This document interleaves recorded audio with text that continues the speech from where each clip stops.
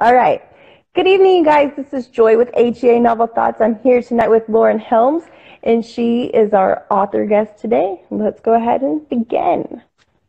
One More Round is my second book in my Gamer Boy series, and it's my second book overall. It features some sexy and sweet professional gamers. Really, it features Gia and Simon, who were introduced in book 1 of Level Me Up. And basically, my Gamer Boy series just follows a group of professional video gamers and the girls and guys that they fall in love with. So, what inspired you to write video game players? Well, up until about a year ago, I was working for an imprint with Penguin Random House called Prima Games, and we published video game strategy guides. And I worked there for 7 years. And when I first got that job, I knew nothing about video games except for the fact that my husband was obsessed with them. And just after working there and learning all about the video game industry, I've been a reader forever. And so I was like, I should write about video gamers. So I like it. It seems like most guys play games, so it works. Yeah, I figure, all of the women out there that are like, oh, my boyfriend or my husband, all I do is play Call of Duty or, video games, they could relate. Yeah. And I loved Simon. I got to beta read her book, and I love it. Simon and his broodiness. All right. Have you ever fangirled over another author?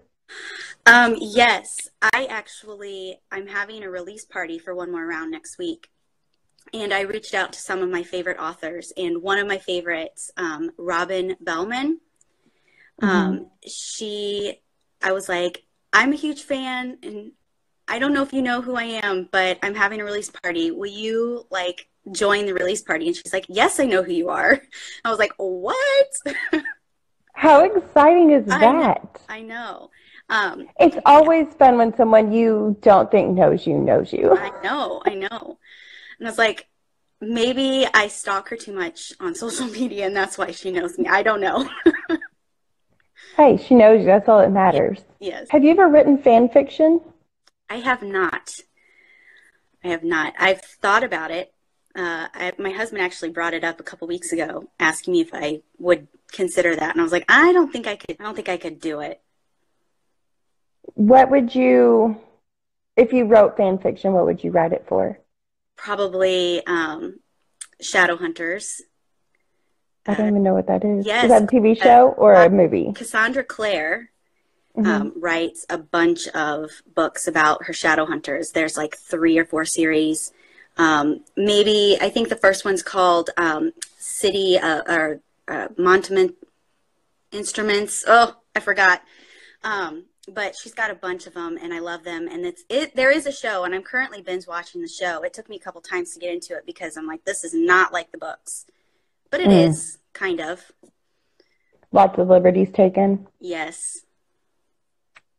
Have you ever kept it a secret from any of your friends or family that you're an author? No, not really. When I first started writing, I didn't really tell many people that I was writing a book. Not because I was worried. It's just I didn't want people to I didn't want people to ask me constantly, so how's the book coming? Or when is it going to be published? When can I read it? Because when I was writing it, I was like, I don't know if I want everybody to read it. I didn't know what I wanted to do with it. Right. But once I was setting the ball in motion and publishing it, I started telling more people. But I don't really tell a lot of people, not because I'm not ashamed at all. I love it. It's just, it's not really I'm not sitting next to somebody at the softball diamonds and say, oh, cool. Yeah, I write books. But yeah. Makes sense. Have you ever cried while writing?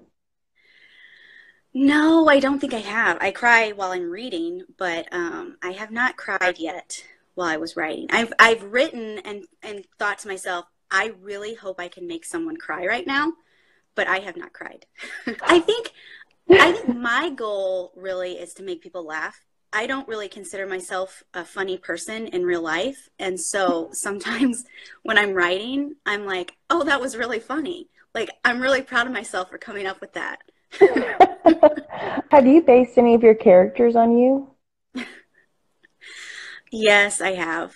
I think that it might have something to do with that these are my first books, and so I'm getting all these characters are new to me characters. Like, I feel like I need to get all of the similarities of myself and people that I know out now, so then in future books they're like completely like new, real, their own characters. But I sometimes I feel like I'm a little bit too much like Morgan, my first character, my first lead character. But yeah, I would have to say when my husband was reading Level Me Up, and even my sister-in-law, they were like, am I reading about Morgan or you? And I'm like, no, it's fiction. Have you tried any of the positions before writing them into the book? I heard you ask Cassie this question earlier today, and I was like, there's no way she's going to ask me.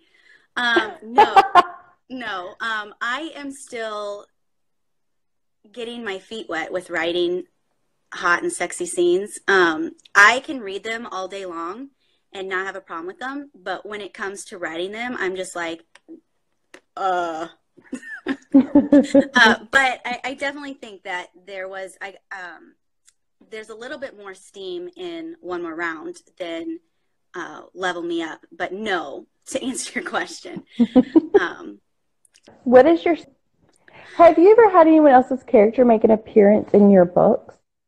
No, not yet. But maybe soon there might be something in the works. How long on average does it take you to write a book? Oh, I don't think I can properly answer this question because for Level Me Up, I wrote the first draft in 30 days. I did NaNoWriMo 1 November. And if you're not familiar with that, it's National Novel Writing Month. And you basically, you set a goal to write a 50,000 word first draft in 1 month. And I was a mom of 2, worked a full-time job, and I wrote Level Me Up in 1 month. Now, it took me a long time to publish it, but 1 month, One More Round took me like 9 months as a stay-at-home mom with 3 kids and a part-time job. So that's not the average I'm going for. I would like to, knowing all of the stuff in my life that I've got going on, I would like to be able to write a book in 3 months or less. That's my goal. Maybe you just need to have the pressure from the first time. Yes. Maybe you write better under pressure. That's what I was trying to say. Yeah. I mean, I definitely think that I gave myself really bad writer's block 2 or 3 times with One More Round to the point where I could not get out of it. I'm a very structured person, and I like my outlines, and I like to know what I'm writing before I write it. And I would get to the point where I would sit there in front of my computer and be like, I have no idea what I'm going to write. And my writing time is so limited with having 3 kids, and my writing time usually comes at night after they go to bed, and my brain was already like on overdrive, and I'm just like, I just would stare at my computer. But so yeah. Have you started working on your next book? I have. I am outlining Gamer Boy 3, which is Link and Ruby's story. And so I'm really looking forward to writing theirs. But I feel like I have to be really careful with them because they're really fun characters and they have a lot of chemistry between the 2 of them. So like I said earlier, I don't consider myself a funny person, and I feel like the 2 of them are really funny. So like I'm trying to like completely like map out everything about them. So then when I'm writing, it's just like, you know, just it's there. It's solid. I think my favorite part of your whole book, well, one thing, but I don't want to ruin it for everybody else. But the other thing is all the friendships. Yeah. How they just poke fun at each other. Yes. I love that. Did you have to do a lot of research for your book? Sorry, go ahead. Not really. I had some contacts with some professional video gamers that I had made at my job. And so when I wrote Level Me Up, I just sent him some questions. Every time I had some questions like, hey, I'm not quite sure about this.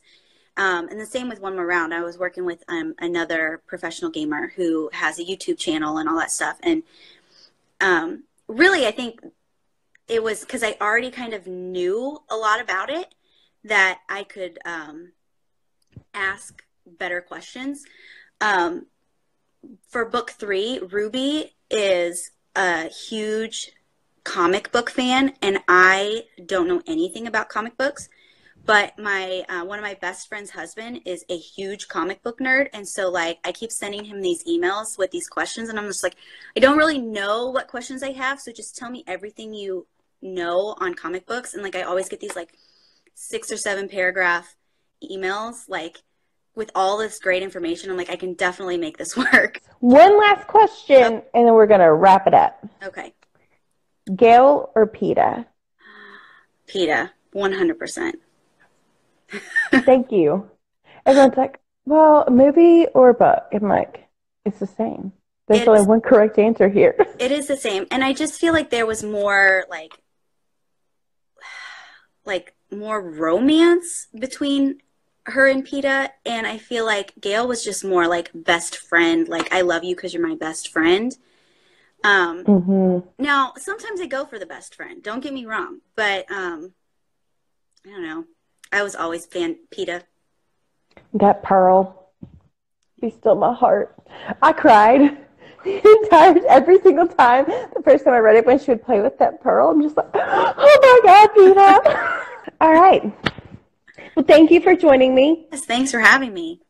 And whenever her book comes out, y'all need to buy it and read it because it's awesome. Yes. When does it release? Next Thursday, so the 24th. You need these gamer boys because a lot of people think there are not hot gamer boys out there. And I can tell you, I've done a lot of research, and there are, but these fictional gamer boys are hot, and they're sweet, and they're funny. And broody and sexy. Yes. And, can you tell? I really like the broodiness. Can you tell? I'm like, that's the second or third time I brought it up. All right. Thank you for joining me. Thank you.